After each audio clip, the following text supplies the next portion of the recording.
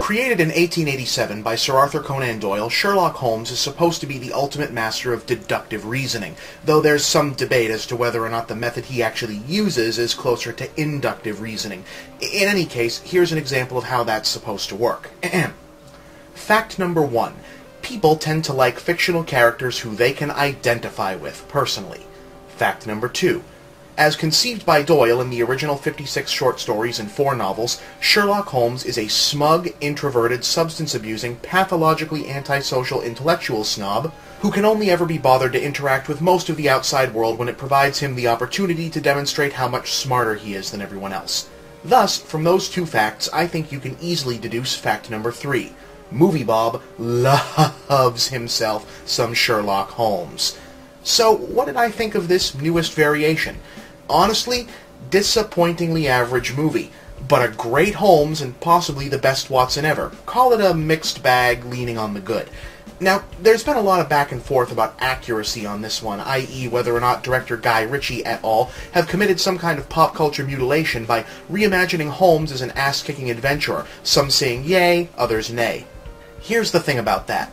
It's pointless. The fact is, Doyle mainly kept doing Holmes stories for the money and never took the franchise all that seriously. Hell, at one point he got so damn sick of the character he killed him off, only to bring him back to life, essentially inventing the retcon, one of the many, many aspects of modern geek culture that we owe to this series. Hell, it even had some of the first fanboys. They call themselves Sherlockians. In fact, sorry, back on track.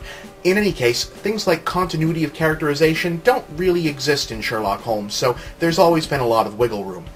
Interestingly, though, while it's clear that the filmmakers have engaged in some heavy cherry-picking, ramping incidental canonical mentions of the hero's boxing skills and gadget fixation up to 11 in order to justify taking the Pirates of the Caribbean PG-13 period action comedy approach, but in terms of personality, Robert Downey Jr.'s Holmes is in some respects closer to the text than most of the others that came before.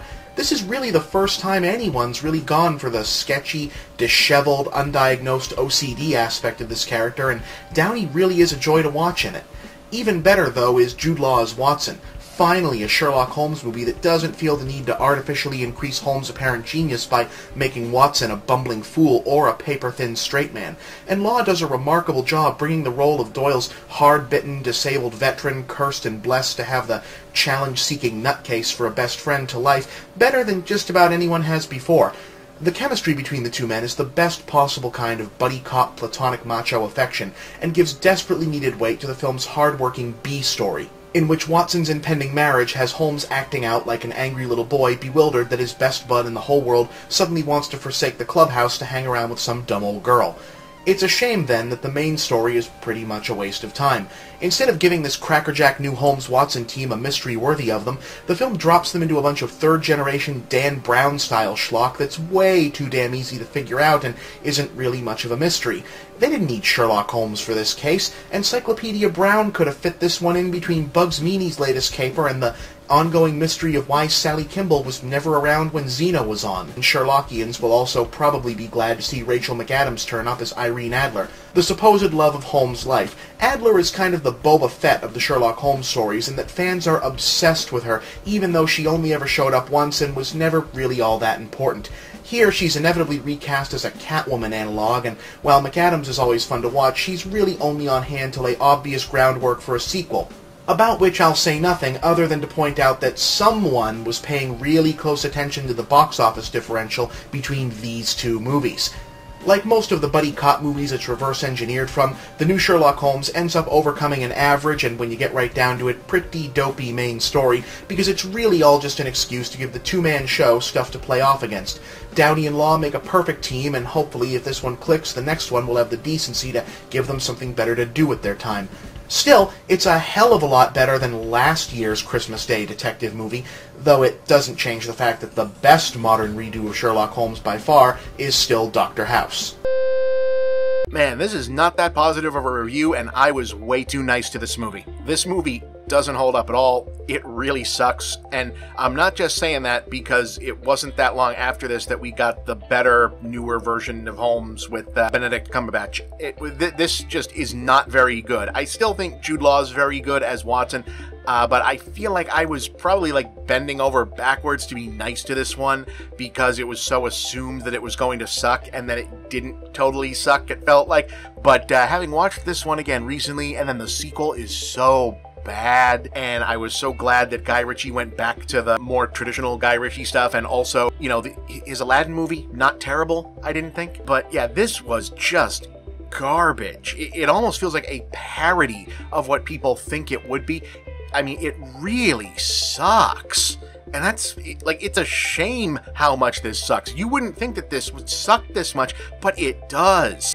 I would honestly rather watch the Will Ferrell Sherlock Holmes movie. Do you even remember that happened, by the way? That they made a movie where Will Ferrell and John C. Reilly are Holmes and Watson? Remember that happened, like, many years after that as just a thing, and it was also so bad that no one remembers it, but it was supposed to be funny? You forgot that happened, and it sounds like a funny idea. I promise you it's not. I would rather watch it than this. So, yeah, I might throw that on as a, I think I'm going to do that. I think I'm just going to put that review on after this, and just to prove to you that that existed. But so, yeah, but this sucked, that sucked, and yeah, so yeah, enjoy that, because I'm gonna stick that on after this.